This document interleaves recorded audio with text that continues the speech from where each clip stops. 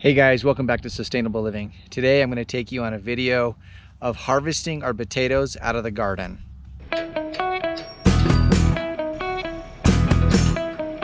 What we did to harvest our potatoes out of the garden is that we first got the tractor and changed the implement to put on a furrowing blade to furrow our potatoes out of the garden.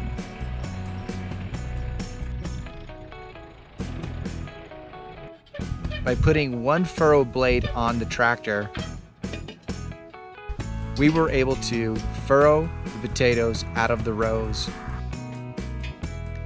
We planted 3 rows of 150-foot potato rows for a grand total of 450 feet of potatoes in the upper garden. By furrowing the potatoes out of the rows, it saved us a lot of time rather than using a spade to dig the potatoes out of the ground. We were able to complete this harvest in 2 hours with the help of many hands picking the potatoes out of the furrowed ground. If we did not have the large equipment to do these large rows, this would have easily taken us 3 days to get these potatoes out of the garden. We averaged 24 pounds of potatoes per 50 foot. Although we still had to use a rake and our hands to dig out the potatoes.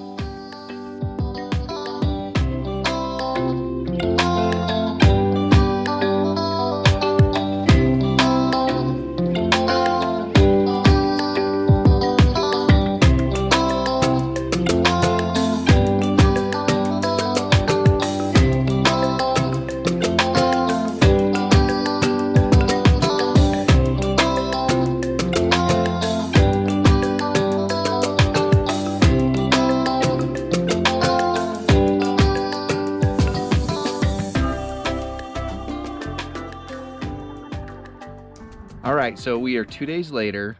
We got the potatoes out of the garden, and I'm gonna show you what we got for the harvest. After harvesting the potatoes, we then dumped the potatoes out to then separate them so we could pick out the damaged potatoes and separate the larger potatoes from the smaller potatoes. By doing this, we could then eat the smaller potatoes first in order to preserve our crop and make it last much longer through the season.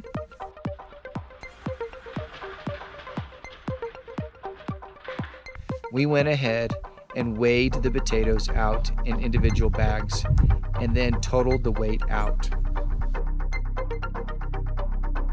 So these are Pontiac Reds that we grew, and some of them aren't as red as they would be.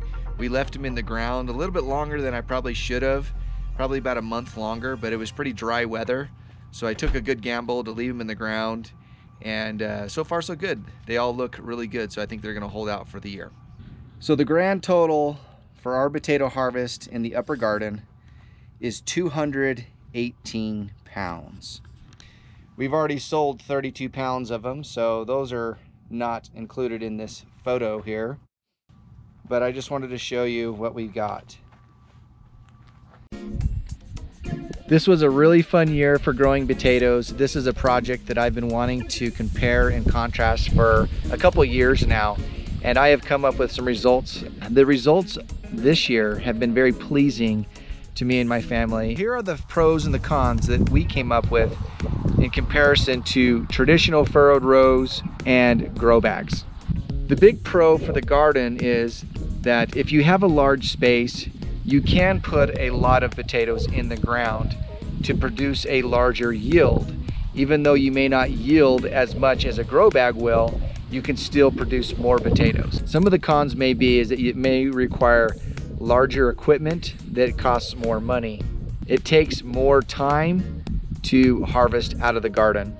The chance of you leaving potatoes behind in the garden to not be found and harvested is very high. Also, these potatoes require more weeding and more effort throughout the year. But the biggest con is that you get less amount of potatoes per square foot in the garden than you do in a grow bag. So the grow bags do not require any heavy equipment. You can grow in any space, and you can grow them on the front porch where daily checks, if not multiple daily checks, can help ensure that your plant is growing healthy and is getting its needs met. Some of the cons of having grow bags is that you do need a large pile of compost. So you will need a certain area to have compost to rejuvenate your grow bags every year. The grow bags produced 42 pounds of potatoes per 50 feet. That is a difference of 18 pounds of potatoes per 50 feet compared to the garden. Now, those of you who watched my grow bag video may say, Jacob, you only got 37 pounds of potatoes off your grow bags. That is correct. But those grow bags only had approximately 44 feet of grow space. So I had to accommodate the numbers to match 50 feet, and that is the calculation that matches 50 feet. So in conclusion, for our gardening, we are going to incorporate more grow bags into our garden. I want to thank you guys for joining us on this video. If you found this video to be helpful, will you please like, subscribe, and share it with those on your social media?